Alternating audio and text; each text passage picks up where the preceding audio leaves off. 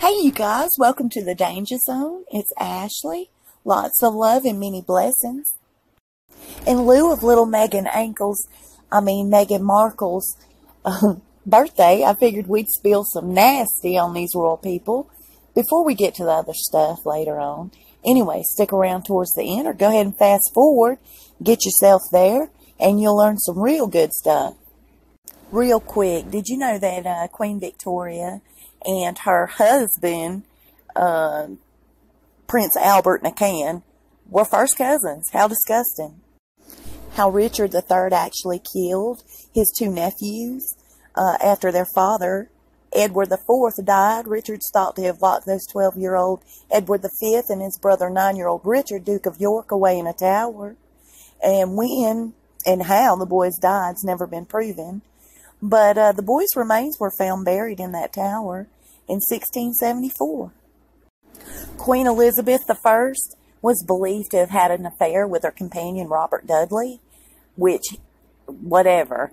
Anyway, what made their alleged relationship so scandalous is that Dudley was married at the time to a woman named Amy, and the Queen had her killed.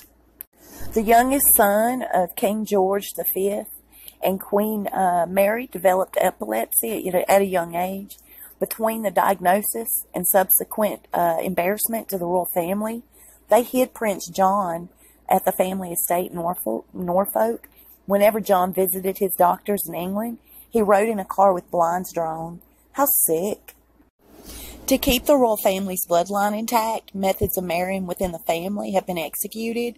Incest, to make sure that outsiders don't corrupt the family tree.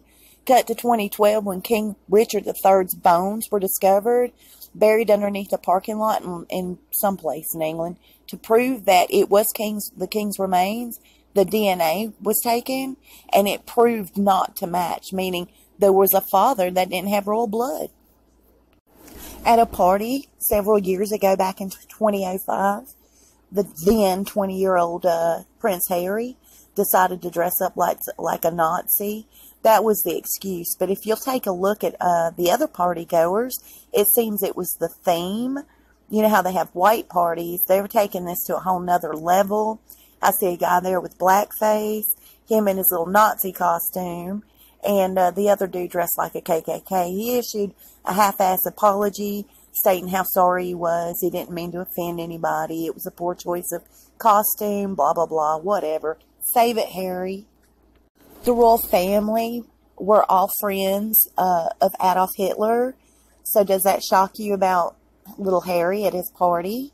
Anyway, they're trying to brush it off like it was just a friend of the uncle Edward VIII's close relationship with Adolf Hitler. Bogus. My grandfather was lieutenant colonel in the army who fought right next to Patton, and he's told me a lot of things. Of course, he passed in the 80s, but before I left to Germany myself, he sat me down and told me quite a lot. They actually didn't kill Hitler, according to my grandfather. They had him smuggled, the royal family had him smuggled underground through tunnels, and I don't know where he ended up, but he did not die, by the way. Just keep that in mind. I'm the nosiest person that I've ever met in my life, and I say that because everything I've read in a history book, I keep searching and searching and searching. If it's an interesting subject that matters to me, and it contradicts everything that I find out, contradicts everything I've ever read in a history book, be it in primary school or high school or college. It turns out to be completely false and bogus, and it's an agenda that the world has, and that's another video for another day. But just keep that in mind. Prince Philip has been quoted as saying, "I say what I mean, and I mean what I say." That being said, he's a pea-brain, a misogynistic human being. No, he's not human.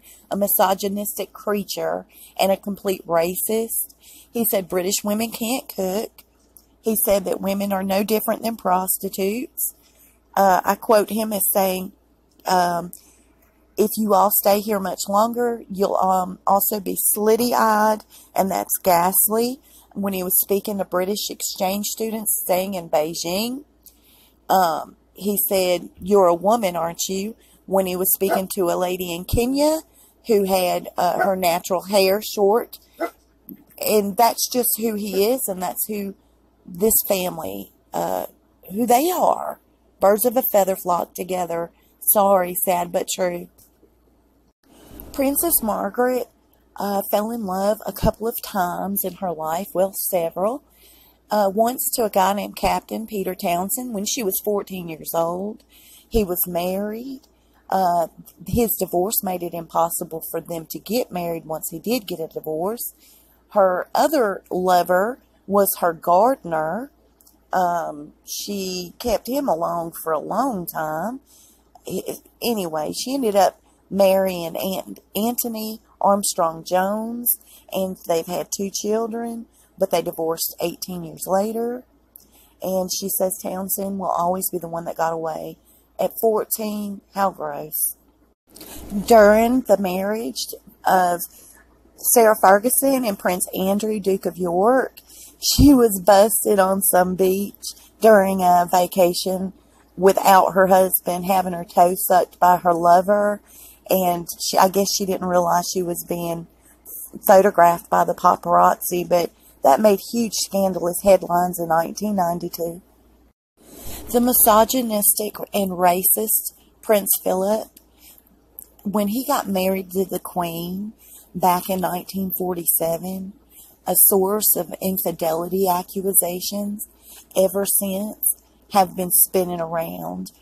Channel 5 documentary delving into the royal family claims that not only did he have a wandering eye and hands when he was a younger man, but he may have slept with another woman on his wedding day. Her name's Daphne du Maurier. She's an author.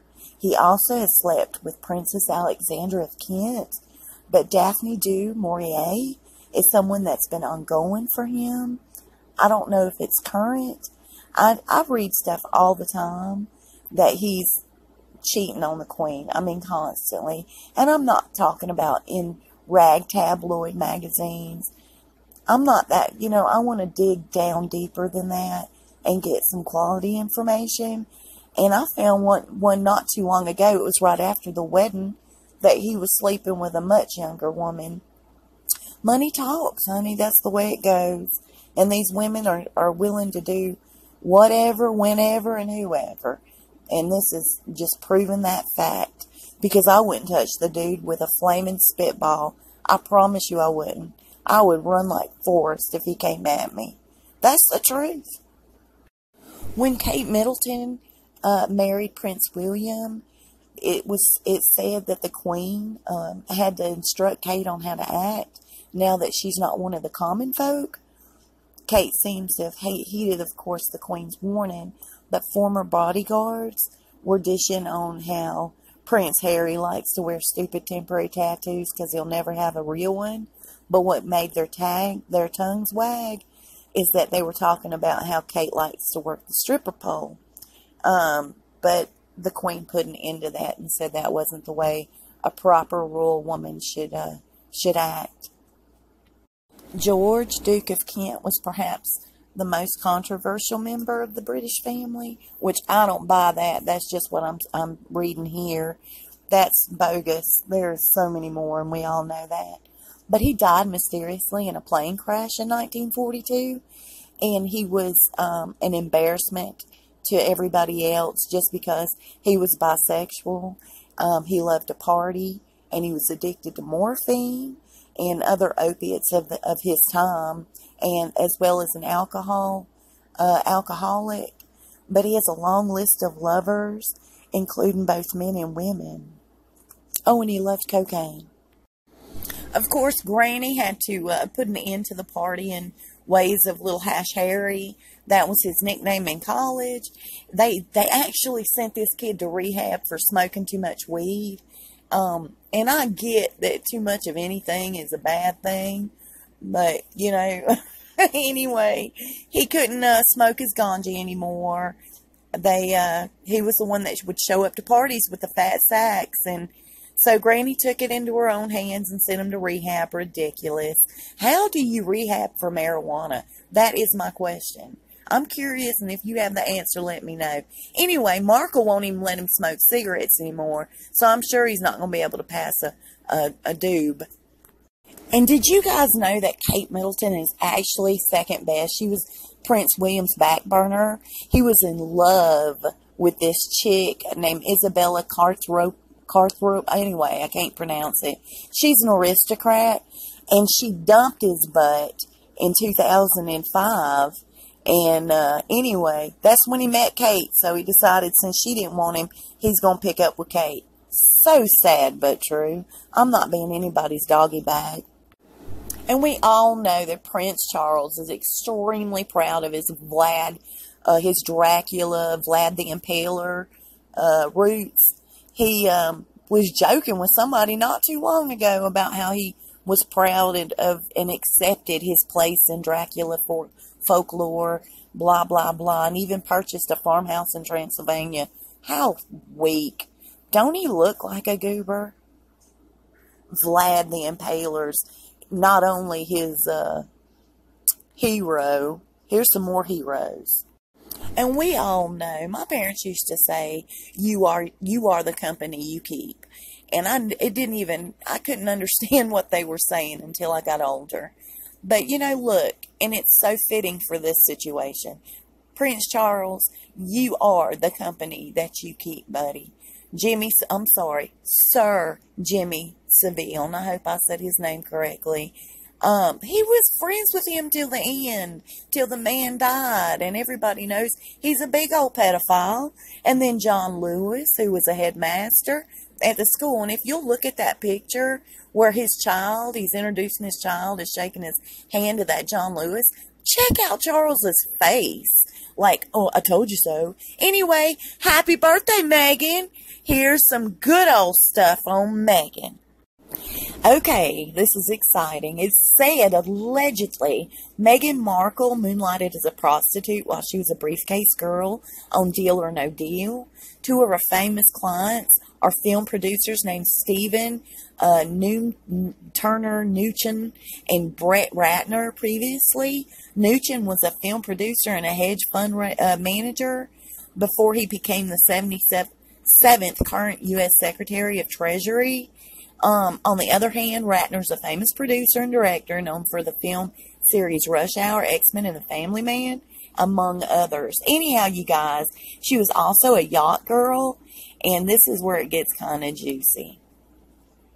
So there's this dude by the name of John Doe, and you can search him out yourself. He was saying that he was a very close friend of Prince Harry's, like lifelong friends, up until, I guess, Prince Harry found out the truth.